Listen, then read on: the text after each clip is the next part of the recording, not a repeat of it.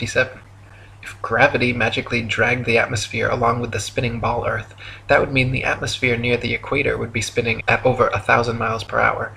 The atmosphere over the mid-latitudes would be spinning around 500 miles per hour, and gradually slower to the poles, where the atmosphere would be unaffected at 0 miles per hour.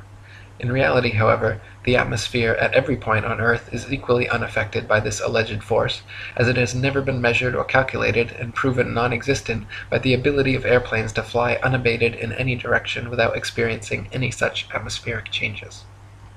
158. If gravity magically dragged the atmosphere along with the spinning ball Earth, that would mean the higher the altitude, the faster the spinning atmosphere would have to be turning around the center of rotation. In reality, however, if this were happening, then rain and fireworks would behave entirely differently as they fell down through progressively slower and slower spinning atmosphere. Hot air balloons would also be forced steadily faster eastwards as they ascended through the ever-increasing atmospheric speeds. 159.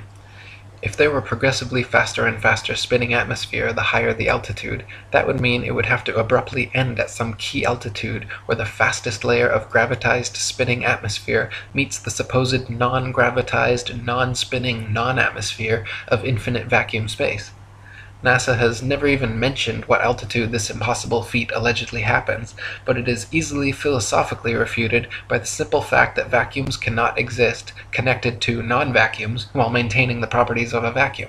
Not to mention, the effect such a transition would have on a rocket spaceship would be disastrous. 160.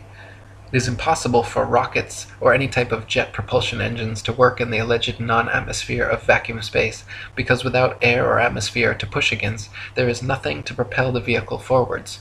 Instead, the rockets and shuttles would be sent spinning around their own axis uncontrollably in all directions like a gyroscope. It would be impossible to fly to the moon or go in any direction whatsoever, especially if gravity were real and constantly sucking you towards the closest, densest